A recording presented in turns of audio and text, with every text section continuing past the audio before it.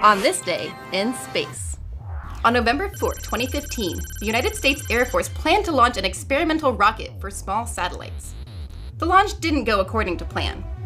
For this mission, the Air Force was testing out the Super Strypi rocket. The rocket used a rail to help with the liftoff. Super Strypi left the ground, but the rocket quickly spun out of control.